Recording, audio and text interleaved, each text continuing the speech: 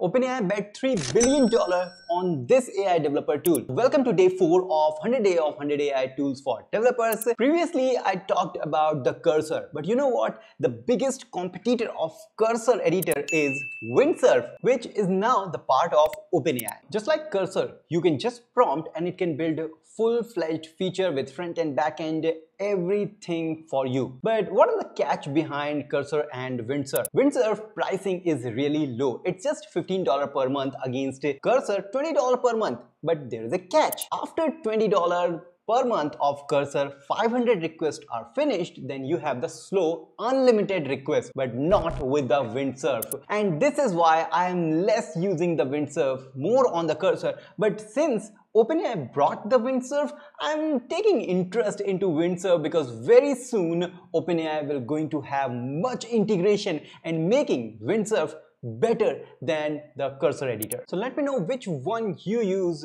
cursor or Windsurf or anything else. Let me know in the comment section and follow for more AI updates.